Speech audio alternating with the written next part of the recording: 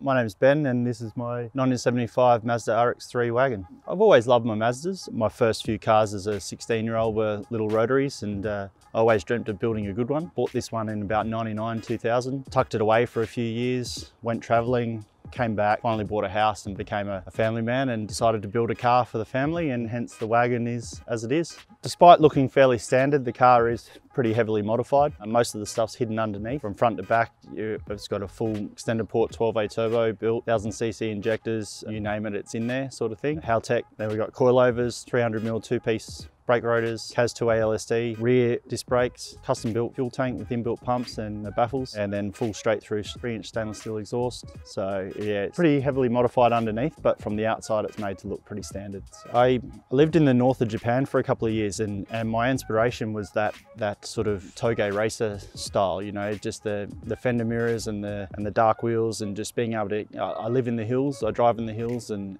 I wanted to be able to enjoy the car for what it is without going too over the top. Puts out about 140 odd at the wheels, which is more than enough for what I do. I mean, I put a 5-year-old in the back seat, so it's got to be safe, and it probably outbrakes the power, but that's good for me. And realistically, with the speed limits and things, you can't go over the top anyway, so it does more than it should. In a you know, 40-something-year-old car, yeah, you're hanging on.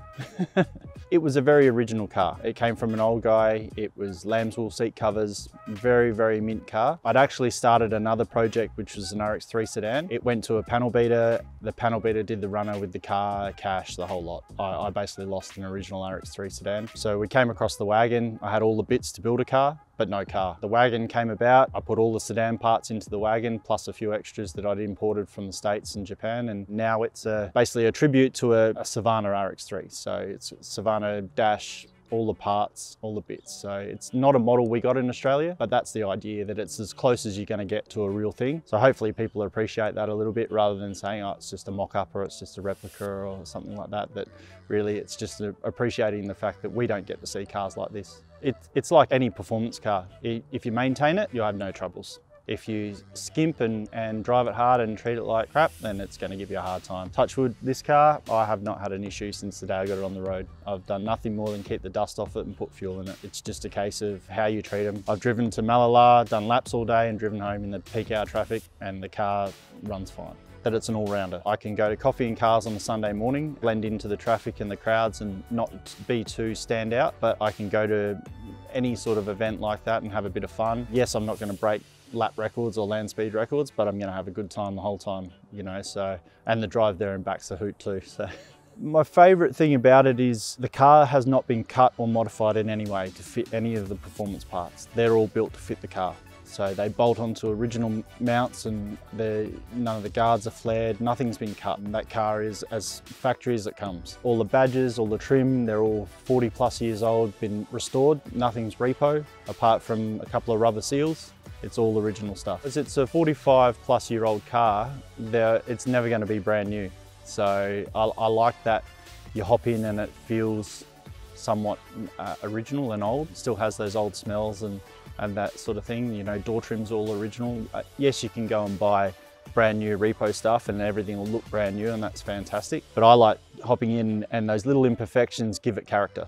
The plates on it, so it's Matsuda. That's the family name of the original owner of Mazda. So the guy that founded it, that was his last name. So I thought it was a good tip of the hat and tribute to the history of Mazda, and something a little bit different. And it also keeps the Japanese theme that I wanted to go with the car. I lived in Hokkaido in the far north. It's a mountainous region known for skiing and things like that. And it's all hills, all twisty, tight roads, a bit like the Adelaide hills. And that's the kind of stuff I love. You know, it's a nice cold morning like this morning, getting up on a nice twisty road and just enjoying yourself. Not going silly, but just having a good time. It's a bit of stress relief, but also a bit a feeling of accomplishment, setting a goal and getting it done. So it's one of those that a lot of projects are started and not finished. And for me, having the original sedan that never became, to actually getting this thing on the road. Just thanks to the guys that built a lot of the stuff for me. A lot of the engineered parts were built by Scott and the boys at MDR Race Fab. Steve at Jazzmac built the motor for me, which has been flawless.